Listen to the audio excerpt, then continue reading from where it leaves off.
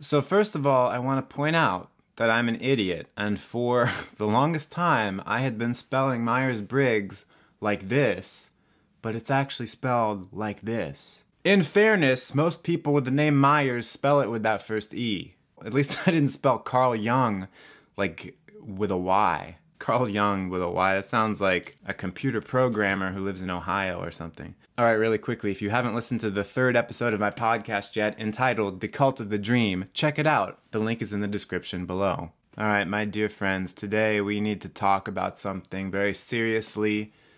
No fun and games in this video, okay? Only serious, dry oatmeal with no water on it kind of discussion. I want to clear up, I think, a little bit of a misblunderstanding that a lot of people who are interested in MBTI, Myers Briggs, spelled with no first E, I think are making. It's a nuanced error, though. And the thing is, this error, I think, actually affects typing. When you're typing yourself, typing other people, a lot of people get confused about this, and it's probably a lot more common than we think it is. All mistyping, I think, and all confusions, not all of them, but a lot of them come from just looking at the letters rather than looking at the functions. You know, we just say, oh, N versus S, cool. F versus T, cool.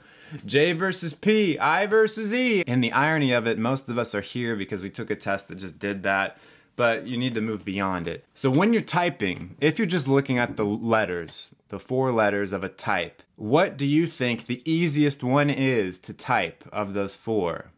If I had to guess, a lot of you are out there saying, oh, it's the I or the E, that's easy. Frank? Wrong! Wrong, sucker! Ooh, yeah. Yeah, I'm gonna beat you up because you're wrong. I think actually the I or the E is where people get tripped up, and that's where a lot of mistyping is happening. Why?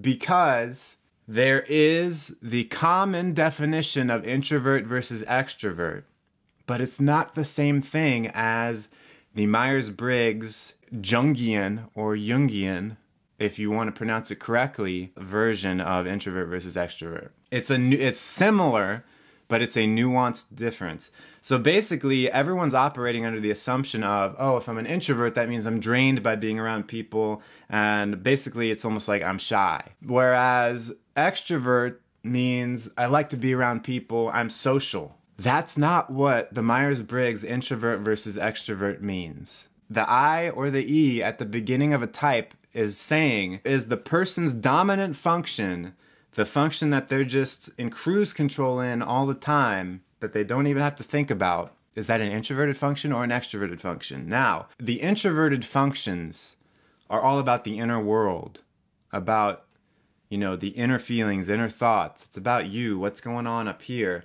Whereas extroverted functions are out what's outside of you. I mean, there's more to it, but that's basically what it is. A Myers-Briggs introvert is going to be mostly, dominantly, about the world in their head, whereas a Myers-Briggs extrovert is going to be more about the world outside of them. However, this does not necessarily mean that a Myers-Briggs introvert is going to be shy or is going to not be charged up by being around people. In the same way, this doesn't mean that a Myers-Briggs extrovert is going to necessarily want to be around a bunch of people. They might prefer to be alone. They might get drained by being around people. This is where the mix-up and the confusion comes from. So when you're trying to type other people or even type yourself, you can't just think of it in terms of the common definition of introvert, extrovert. Do I enjoy being around people? Do I get drained by people? But I can assure you that there are Myers-Briggs INFJs who are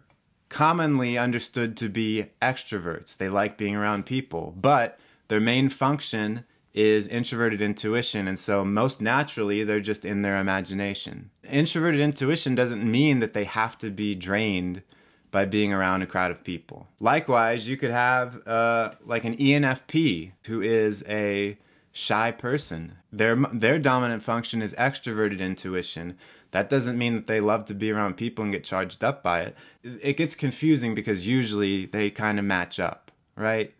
People who are MBTI extroverts tend to be the common definition of extrovert. People who are MBTI introverts tend to be the normally held definition of introverted. But That could also just be that a lot of people are mistyped because they don't even think about that first letter. That's the mistyping that a lot of people don't think about. They're worried about, am I frickin' INTP or INTJ? Whereas they probably have never thought, oh, maybe I'm ENTP. This just never crosses their mind. Think about it. Open yourself up to the possibility that perhaps, in the Myers Briggs sense, you could be an extrovert. Think about it. You might be opened up to a whole new world. In fact, if I am mistyped, I hope to God that I am some extroverted type that I didn't even think about.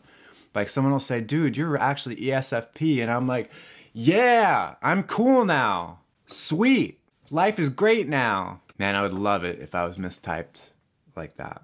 That would make my day. This channel would blow up if that happened. That would be the greatest story ever told.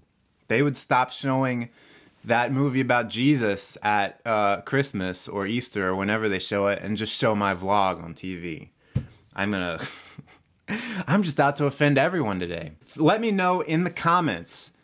Have you ever thought about this? Whether if you are an INFJ, for instance, have you ever thought, maybe I'm actually an ENFJ?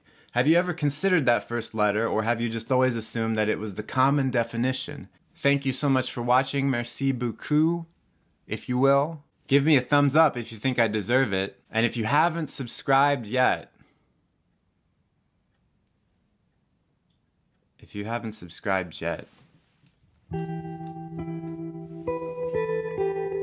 that subscriber count is the only thing I have going for me. Okay, so that's the show for today.